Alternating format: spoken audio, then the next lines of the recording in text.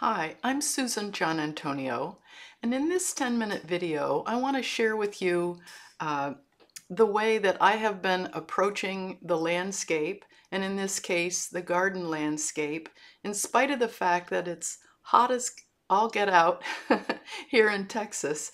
It's the middle of the summer, and I can't get out to do plein air painting, but I decided to pull out some favorite photos that I had on my phone from various gardens and travels that I've done over the past years and see if I can't mentally place myself in those spaces and still come out with a relatively fresh painting. My goal here is to try to create marks and textures so that the landscape and the garden is abstracted. I don't want to represent this flower and this shrub and this foreground and this mountain and this sky.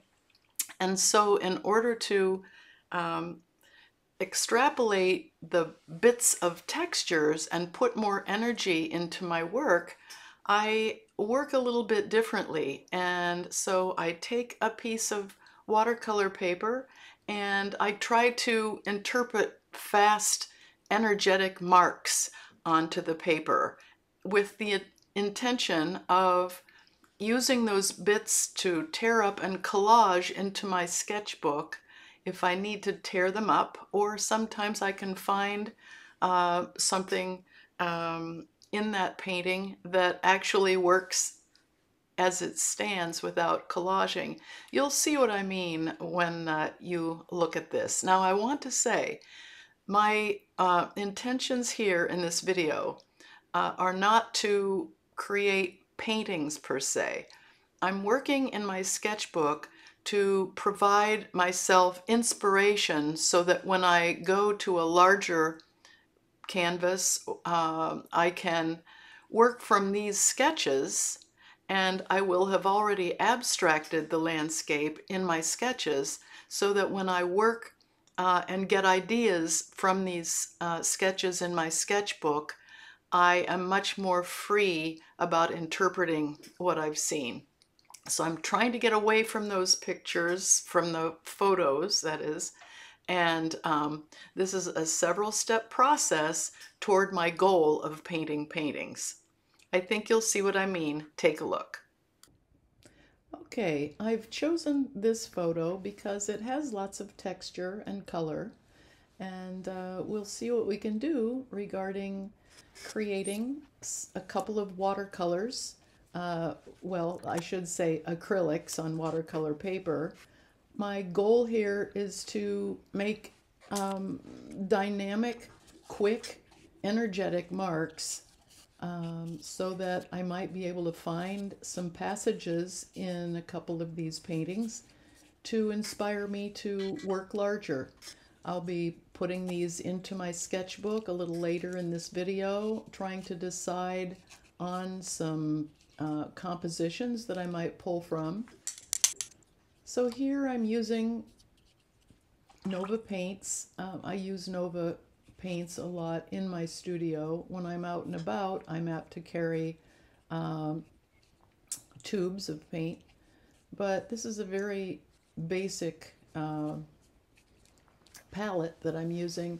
I've just put down some phthalo turquoise, some dark green, some cadmium yellow, white, and black, and I'm kind of mixing them as I go, obviously with the intention of just getting some marks in there. I want dynamic, energetic marks.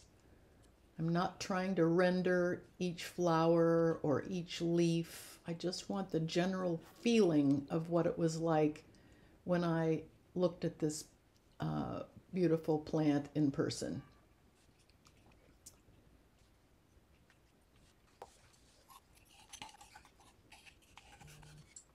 I'm putting in some darks here using my palette knife. You'll see up in the right corner, I'm even using a child's watercolor paintbrush, you know, made in China. Cheap, cheap, cheap. But the goal here, obviously, is to try to get as many marks. Okay, I'm doing another one. I'm going at it a little bit differently. I'm not putting the darks in first this time, just kind of trying to interpret some of the greens, the really deep dark greens and bright turquoisey greens.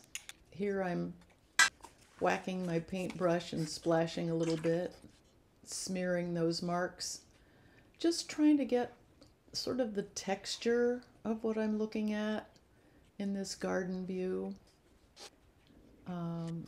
I'll remind you that I'm not interested in creating a beautiful painting here. What I want to do is come away with a couple of sheets of mark making inspired by a very quick interpretation of what it was like to look into this garden and peer into all of these textures. And once I get these papers kind of finished, you'll see me trying to figure out which parts of them I want to carry into my notebook, and eventually, hopefully from there, be inspired to do larger pieces. This takes the pressure off of doing a beautiful rendering of realistic watercolor or acrylic painting. When I work this way, I particularly appreciate the roughness, the rawness of this type of mark making, no matter whether I'm doing a landscape, a floral, whatever the subject matter, I'm really enjoying mark making. So I'm taking some bits of paper and I'm trying to locate some smaller pieces in here that I feel will inspire me to work large. Some standalone areas from these paintings. And this is the secret to this type of painting. I don't have the pressure of accomplishing a big masterpiece here. But as I accumulate these little sketches into my notebooks, I find that flipping through my books provides me all kinds of ideas for working larger.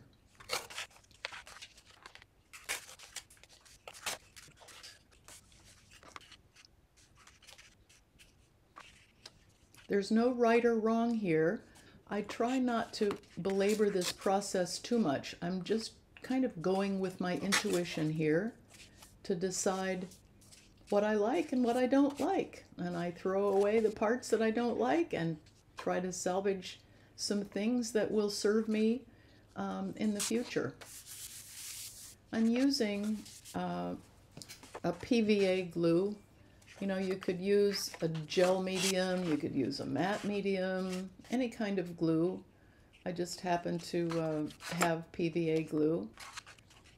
And I spread it around with my palette knife. I've found that that really spreads it nicely. And I'm pretty generous with the glue when I'm putting them in the book. Okay, here I have an idea that I might be able to collage some bits together, and some of these paintings sometimes turn into 3 or 4 or 5 pieces in order to get a composition that pleases my eye.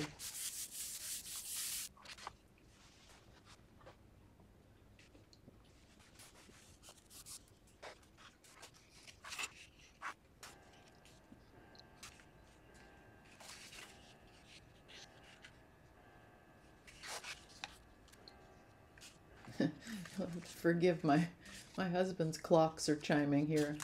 Now in this case, I'm kind of undecided about how to finish this.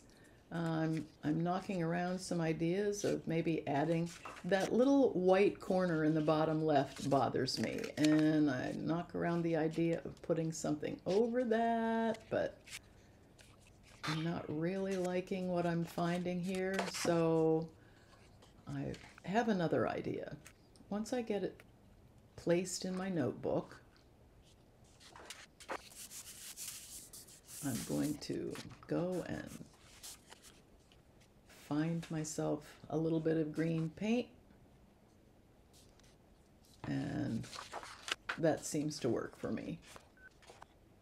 So I have a few compositions just with an afternoon full of painting. This whole process probably took me, I would say, 2 hours altogether, though I painted them one day and came back and did the gluing into my sketchbook another day. But I would say all total, it probably took me a couple of hours, and I'm so happy to have my notebooks filling up with these little sketches, because as I approach my larger canvases, I'll have some really good ideas. I probably won't recreate any one of these wholly, but I will snatch from them little marks and textures, one mark or color from one and another form from another, as I create my bigger pieces. But these are, for me, a great deal of fun to collect and to build upon.